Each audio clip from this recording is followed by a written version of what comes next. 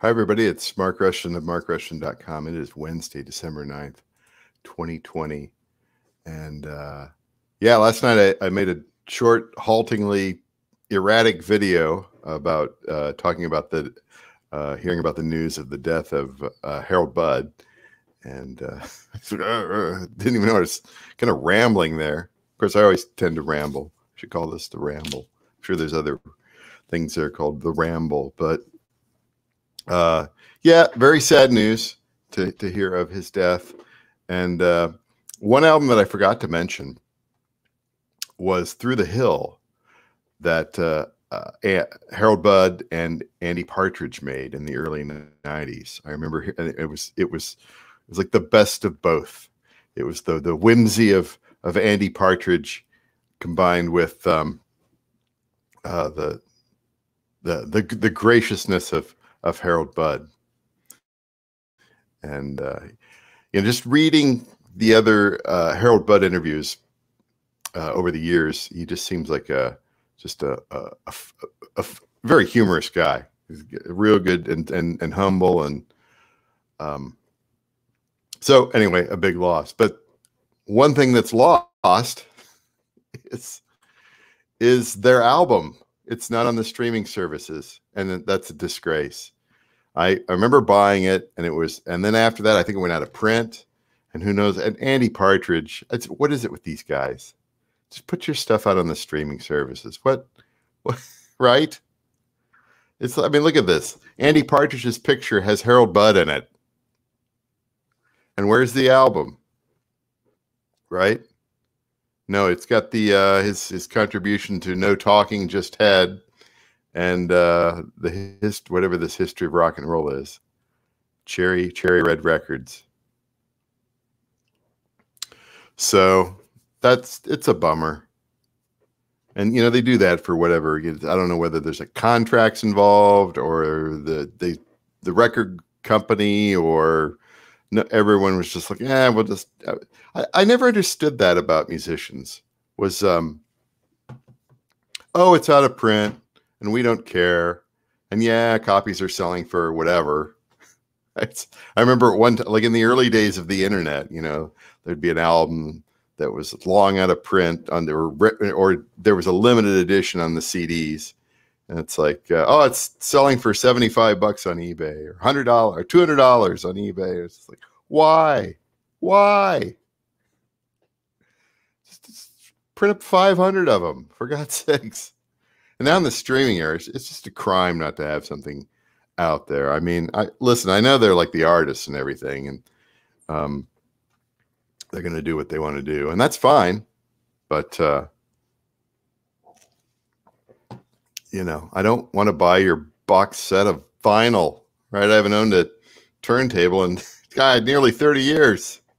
Well, maybe 25. No, it's more like 30. Closer to 30. Anyway. So yeah, that just like what? Because I was like, I knew he did an album with Andy Partridge. Is it out there? Oh no, it's not. It's not. I should. You can imagine what it's selling for on eBay. I can just imagine. Anyway, we'll get rid of that there. Bring me back, actually. So anyway, this afternoon, it was nice and clear today. The sun was out. It's bright. Actually, I think it was in the low 50s, and it'll be that way tomorrow too. And then after a little bit of rain and snow, and I think the low is supposed to be 15 Fahrenheit in a few days. So welcome back, winter. We saw you for about one day in October. So I did get out to the hillside again. I just raked, and then I cut up one giant log out there and kind of did the old pick it up end over end. That's a good workout. And just moved it over the hillside, not over the hillside, but across the hillside to an area where I have all the logs, and I will be processing them eventually. Just get them cut and out of the hillside, because you leave a log on the hillside and just stuff starts growing around it. And it's all the wrong stuff, the thorny rose, the what is it, wild honeysuckle or something like that, and burdock and all that crap. So best to kind of move it out of the way and get it processed. So that's what I was doing today. And then I was raking around where I'm eventually going to have my fires. I've got brush piles up on the hillside. And then I made the mistake on the way in of trimming up a lilac that had gotten, I guess I didn't trim it this spring. And the vine, some sort of vine. I don't know how something grows out of the ground and attaches to a lilac that's 3.5 feet off. I don't know how does that happen? And all of a sudden, and then it just, if you don't mind that every year, it becomes a problem, or every 2 years. Anyways, you can see I've got a painting back here, and it's not one that's on eBay. I just put it back there because it's like, you know what? I've kind of gotten off the rails as far as the painting and the art and everything like that. Maybe I need to bring that back into it. I did get the stand. I should have paintings up there. So be it. I've been a little immersed in the music thing here for the last week and a half, 2 weeks. And I still have not edited any of the music that John Harnish and I made on Sunday, but I will get around to that eventually. There's time. I got 2.5 weeks off around Christmas. So there is enough time to handle that. Today's topic, musician estate planning 101. Of course, whenever any musician passes away, you kind of wonder what a mess, what a total mess their estate is. I would venture to guess that even the most professional musicians out there, a lot of them have just messy estates. I don't mean like superstars or anything like that who can pay somebody to handle all that sort of, but somebody like Harold Budd, you're thinking about like all the different record companies he released music through, and every single one's got an agreement, and where are the masters, and where's the artwork, and who's going to put it out in the future, and how's that work, right? Well, what about the Andy Partridge album, huh? Right?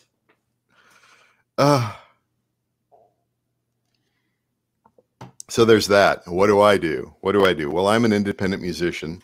I don't sign any contract with record labels.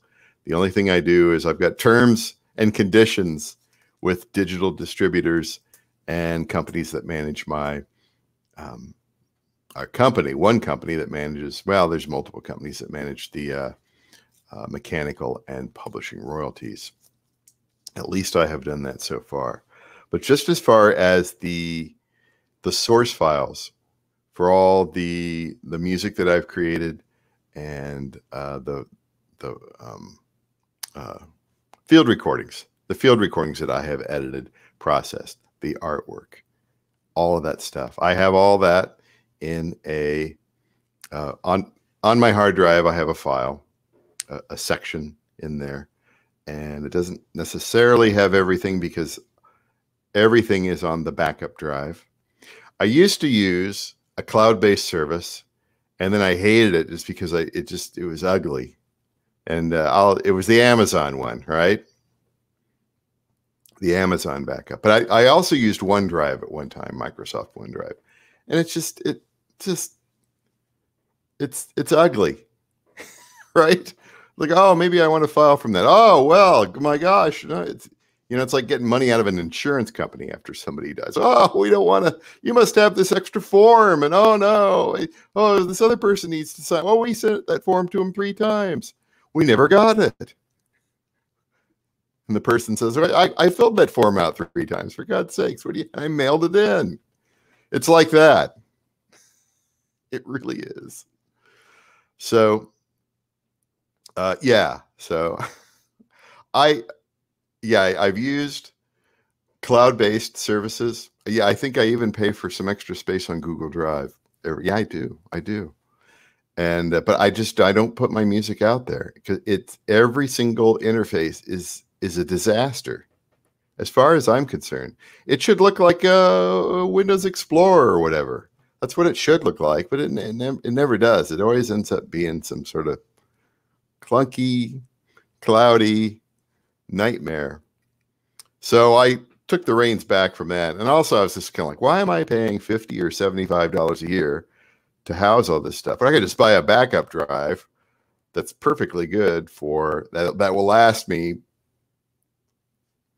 probably near forever, as you know, my lifetime anyway, for the amount of stuff that I put in, and whatever. If I need to buy another one, I do. That costs me like $89, right? And it automatically backs up every single night, overnight, and then every so often.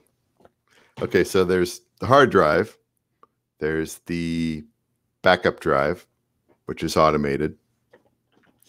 And then I do this. That's right. I burn my files every year to DVD-R.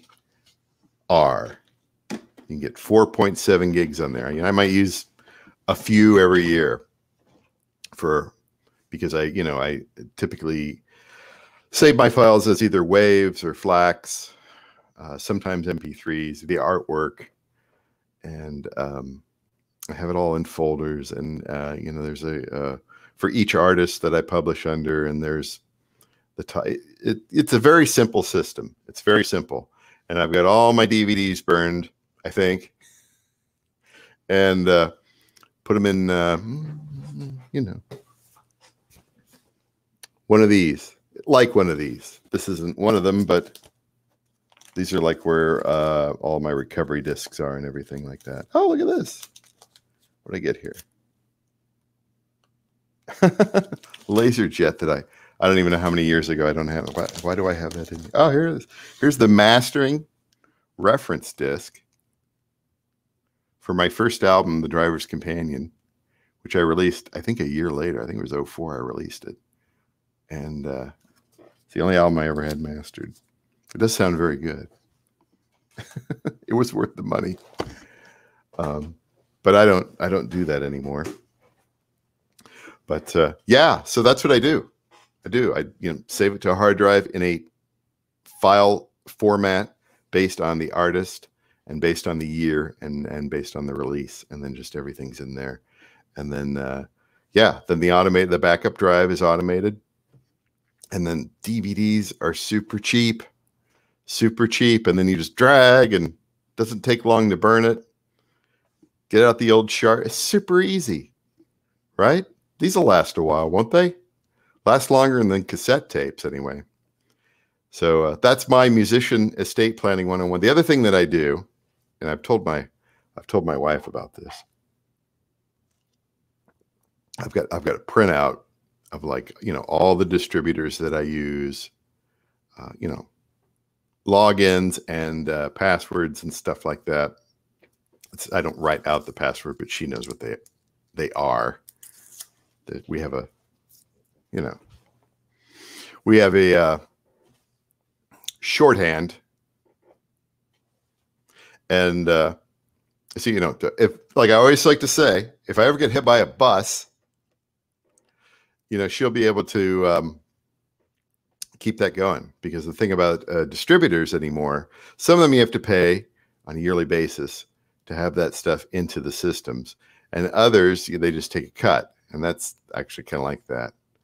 And but for those systems where you have to pay every year, you got to make sure that you have a credit card in there, and it's valid, and it's one extra thing that excuse me here.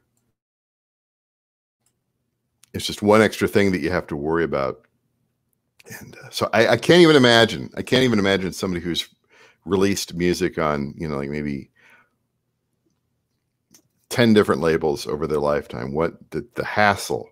And, everybody, I'm sure like somebody like Harold Budd, he released, what was it? The Room in 2000 or 2001. It was released on a major label. And, well, you just got to think, 20 years, you think anybody is still working there that, maybe one or two people, maybe like the people you work. I mean, the industry has changed so drastically in 20 years. Would they even be there? Would they even remember? Oh, you're in our catalog. Oh, much less labels back in the 1970s, right? How does that coordinate? That is fascinating stuff. I'm sure they've all got like lawyers and things to handle that. But I mean, if you've got holes in your discography, you've got collaborations and things that aren't out there, then the heirs, the executors or executrice. How's that work? Executrix. What if you have more than one female executrix? Then is it an executrice? I'll have to look that up later.